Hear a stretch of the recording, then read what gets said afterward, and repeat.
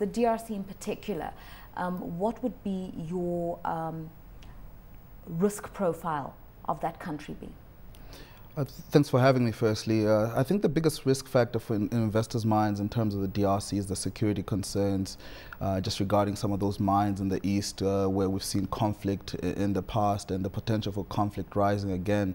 So I think that's going to, play, hugely on investors' minds, just that security concern. And recently, of course, we've heard that the DRC government requested the EU to withdraw by August next year. So I think that's playing, looming rather large on investors' minds going forward. Silver lining, though, on the part of the DRC is that as a highly indebted, poor country by World Bank and IMF qualifications, they now qualify for some level of debt relief. What's being done in that respect? Correct. I think, debt relief is, that date is drawing closer by the day. We expect that decision from the IMF in July. We got a positive assessment from the IMF in March, so everything remains on track. Government has embarked on, prudent macroeconomic policy, and we've seen the market sort of, responding positively to the currency in that regard. So that remains on track, and we expect that decision from the IMF in July. Okay, whilst we're waiting the IMF's decision, the DRC government's also got to pull its weight in this regard.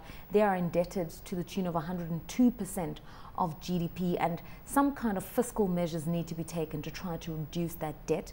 Is the government of Joseph Kabila making any concerted effort? In fact, they've made a huge headway in that regard, hence the positive assessment by the IMF in March, as I said earlier. And what they've done is really managed to curb some of that expenditure. And a lot of that was obviously military expenditure. So they've managed to pull back in that regard and also enhance some of that, revenue collection and try to sort of increase that tax base. So the government of, Joseph Kabila has done really well, and I think the market is poised for a positive outcome come July. All right. Now the CDF is not exactly what we'd call a tradable currency, but it is a currency to look out for, because as a mining economy and probably the most well-resourced or resource-endowed country in Africa, many people are clamoring to do business in the DRC. You're spot on there. I mean, there's a lot of attraction, obviously, in that economy, precisely because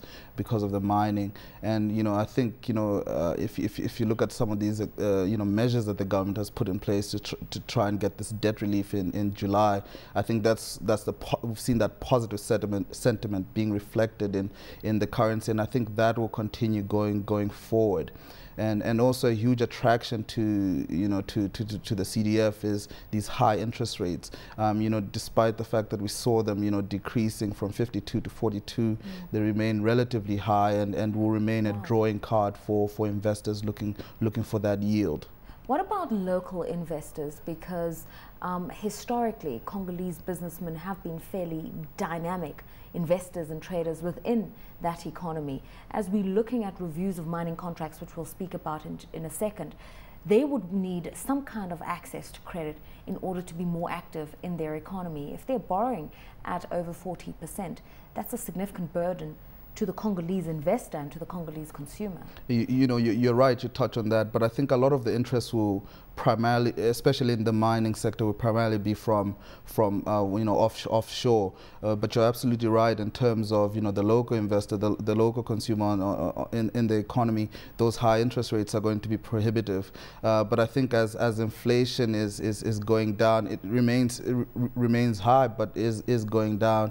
The central bank is embarking on loosening that monetary policy. So we expect growth of 6.5 next year, and part of that story is precisely because of the consumer and the local man on the street, benefiting from some of these prudent macroeconomic policies. Now, obviously, the DRC was badly affected by a downturn in commodities prices in the 2008-2009 credit crisis, and we've actually seen some mining giants withdraw their investments from the Congo because of uncertainty on the international trading markets for commodities, but also uncertainty politically as to the stability of the government post the elections.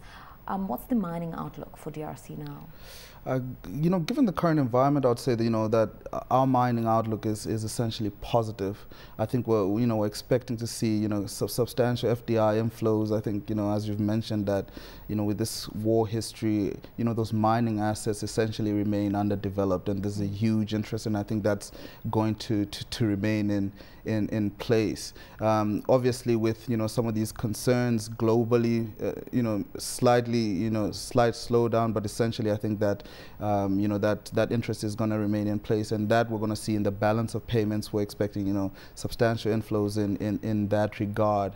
Our only concern would possibly be, in terms of balance of payments, would possibly be on the transfer side of things, right. Just given the fiscal concerns in the EU and donor countries.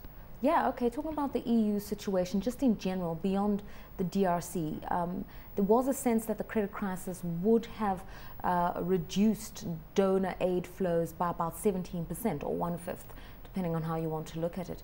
And the most vulnerable countries are countries like Mozambique, Tanzania, DRC, that need that aid for post-war reconstruction. What are the alternatives for a country like Congo?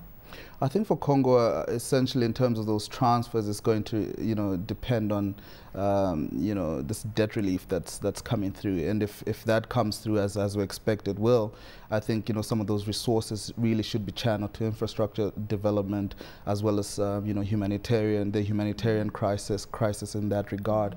And funny enough, you mentioned that earlier this month the UN did come out and said these fiscal constraints on the EU are going to impact on some of that aid, and which really leaves a country such as the DRC highly vulnerable. In 30 seconds, anybody wanting to move into mining in the DRC, should they be concerned about proposed revisions of mining laws, such as the government wanting to increase its ownership, such as a review of existing contracts?